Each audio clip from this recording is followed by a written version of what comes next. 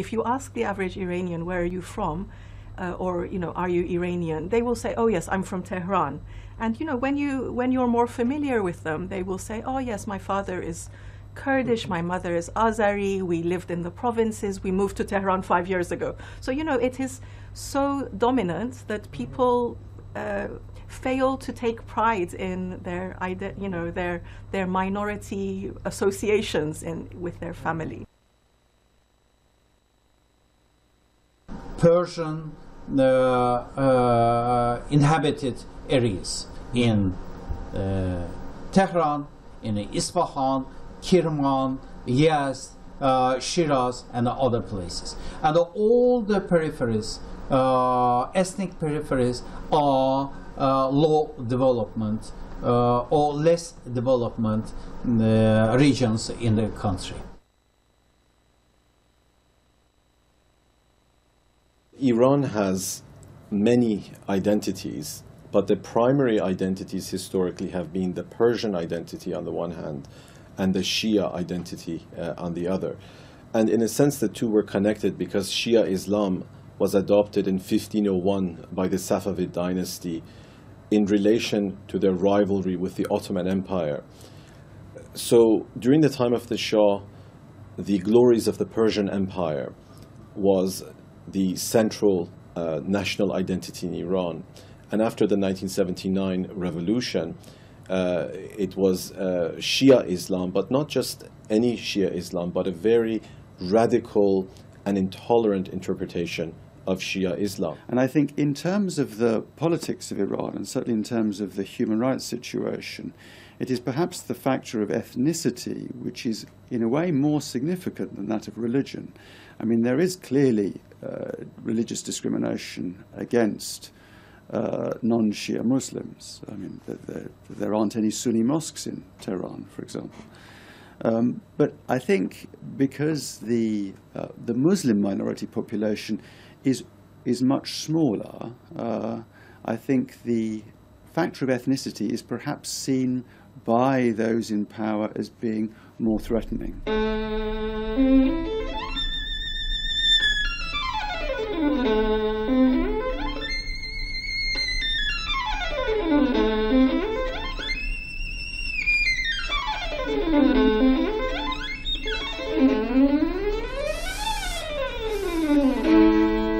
For many centuries, especially from the 16th century, when Shiism became the single sect, the Persian ethnic movement wanted to create the center of power and not be diffused inside the Sunni world, okay? And this policy is going on. لورستان وكردستان وعربستان وأذربيجان وخراسان كانت ممالك إيران المحروسة، زي شلون بنقول مصر المحروسة. إيران كانت هكذا، بس اجى هذا العنصري الشارظة البهلوي وكان عارضة في تاريخ إيران، في الواقع عارضة، فهدم هذا البناء اللي هو يناسب التركيبة الإثنية في إيران، وأراد أن يبني مملكة إيران الشاهنشاهية. During the Reza Shah or his son's period, okay, Pahlavi period, the main slogan was one God, one Shah, one motherland, and so on. And of course, one single official language, culture, and so on. And they took the French model in the nation-state building process. And they said that who lives within Iran is considered as an Iranian. And a single Iranian Persian, it means it's the Persian nation.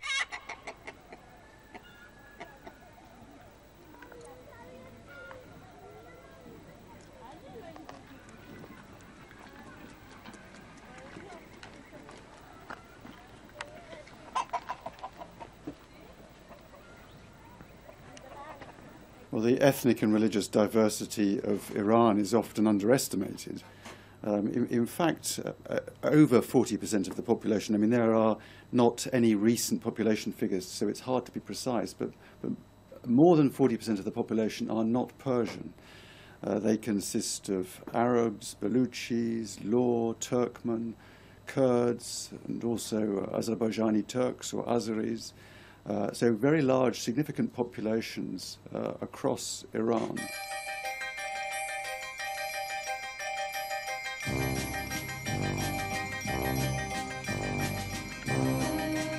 This is the road to Kurdistan. Though officially Kurdistan doesn't exist, its name given to a mountainous area called after the Kurdish tribesmen who lived there since biblical times. The Kurds live in peace. En 1945, à l'époque, voilà, il y avait les Anglais et les Russes qui ont envahi l'Iran après la fin du système hitlérien. Donc le Shah d'Iran à l'époque s'est allié en fait à Hitler, et des départs militaires, de l'échec de Hitler en fait, on a envahi l'Iran. Donc la Russie a envahi le nord d'Iran, là où il y avait l'Azerbaïdjan et le Kurdistan iranien. Et donc il y avait un vide de pouvoir à l'époque. Donc les Kurdes et les Azerbaïdjans, ils ont profité pour créer son république en fait.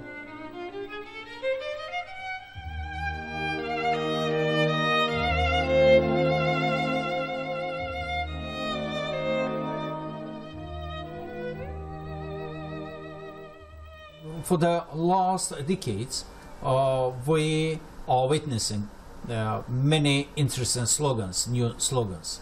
One of them is Tabriz, Baku, Ankara, where we are, where the Persians are. It is the literal translation. In the original, it will be Tabriz, Bakü, Ankara, Farslar hara, biz hara. Okay? Or the another slogan, Azerbaycan bir olsun, merkezi Təbriz olsun. Let Azerbaijan be united and with the capital in Tabriz.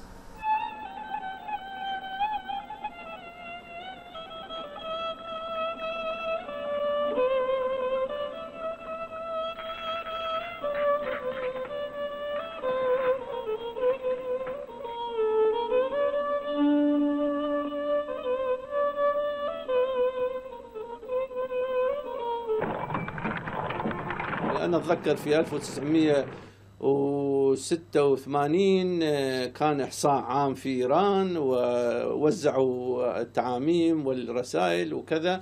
كان في فقرة أنه حدد أثنيتك، مثلا عربي، آذري، كردي، بلوشي أو إلى آخره. ففي آخر لحظات يومين قبل الإحصاء قالوا هذه ما يريد بتردوا عليها، شطبوها، فلم يتم. لكن نحن كنشطاء كنا في الداخل عملنا يعني بطريقتنا عمل ميداني وعلى معايير مختلفة، وهذه وصلنا إلى أنه عدد السكان العرب في إيران يتراوح بين 6 إلى 8% من كل سكان إيران.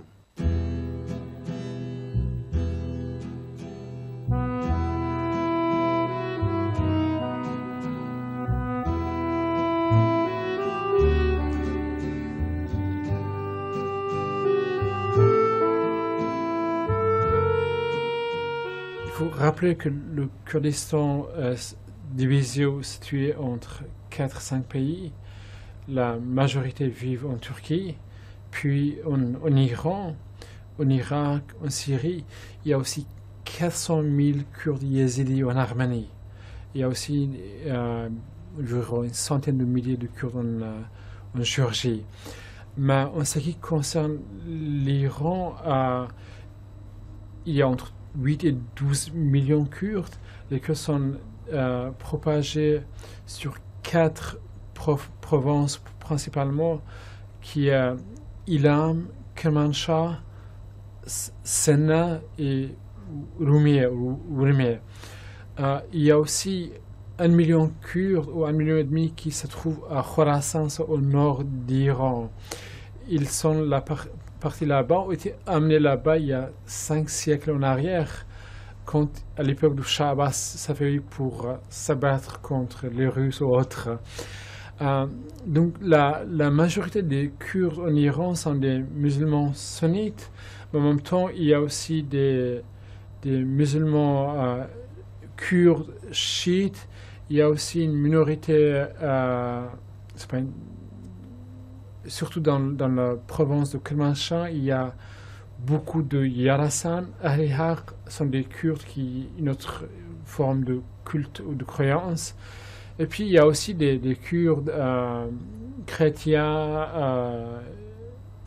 il y a aussi juifs, mais qui sont partis, je crois, après la révolution islamique en Israël.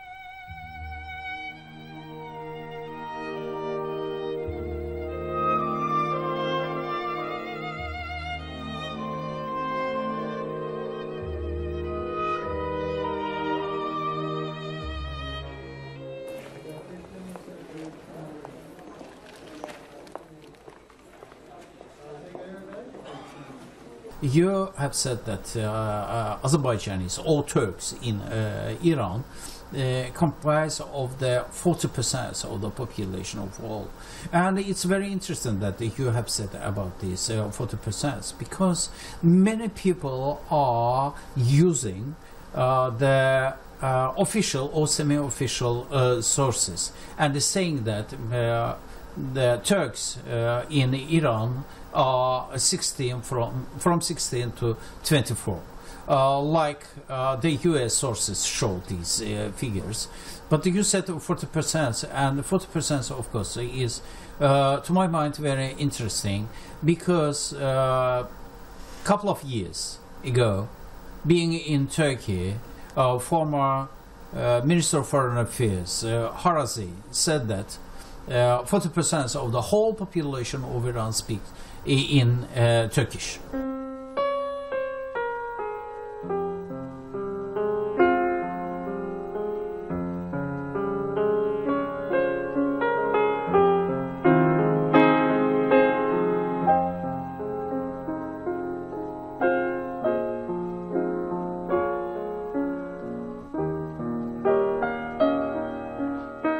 كانت عربستان شبه مستقلة، يعني الشيخ خزعل كان حاكمها عربي حتى 1925 لما أسقط الحكم العربي الشاه رضا البهلوي أبو الشاه المخلوع. فهذا الشعب يعني لفترة نحو 57 سنة من الحكم البهلوي كان يعني يرزخ تحت نوع من شبه الاستعمار، إذا لم نسميه استعمار،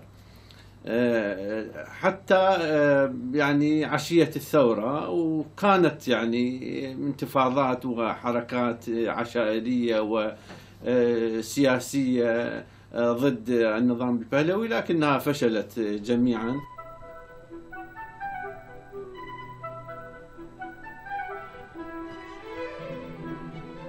C'est à ce moment-là que, si vous voulez, les revendications du peuple iranien prennent une grande évolution. Et c'est à ce moment-là que malheureusement nous entrons dans cette phase de la révolution iranienne.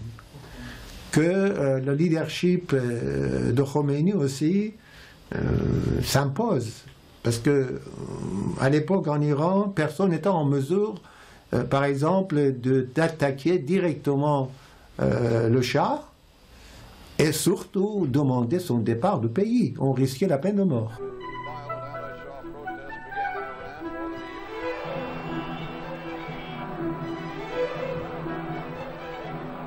ذهب وفدا من عرب الأهواز إلى طهران لتبريك أو تهنئة يعني قيام الثورة، وطرحنا يعني مطالبنا، مطالب شعبنا في 12 مادة يعني أهمها هو إعطاء حكم الذاتي لإقليم عربستان، لكن النظام الجديد لم يرد على هذه المطالبات السلمية. قاموا بقمع شعبنا في يعني 30 حزيران 1979.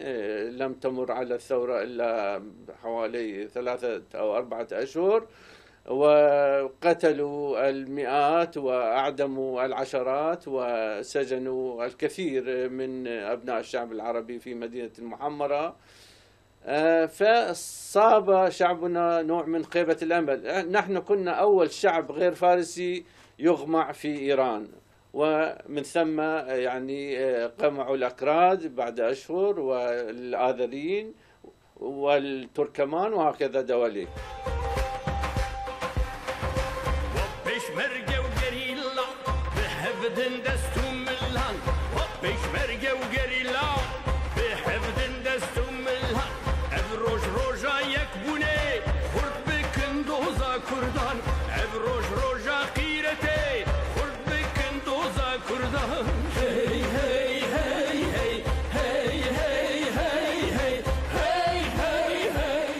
Puis il voit aussi les Kurdes comme un peu un mouvement qui revendique en fait leurs droits nationaux, leurs droits démocratiques.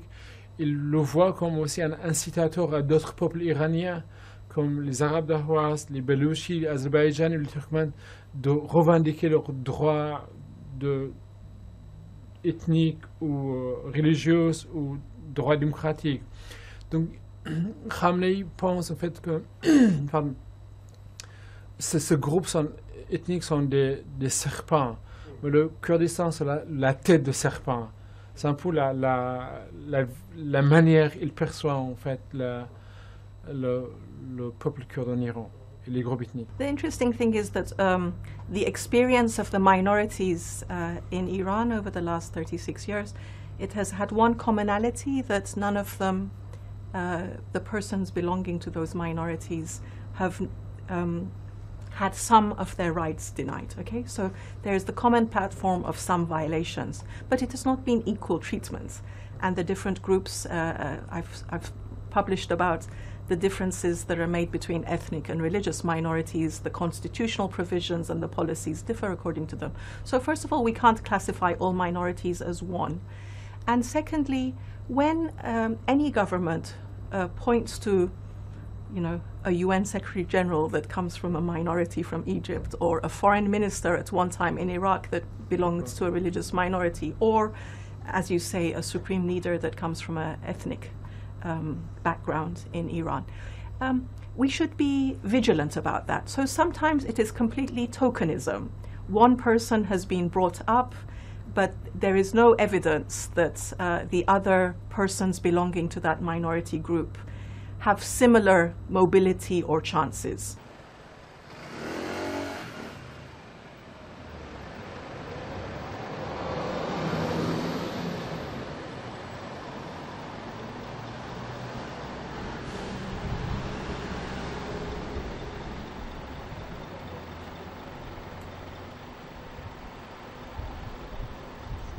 First of all, nearly 9 centuries, 900 years, Iran was ruled by Turkish dynasties, coming from Seljukids till the Qajar dynasty, okay?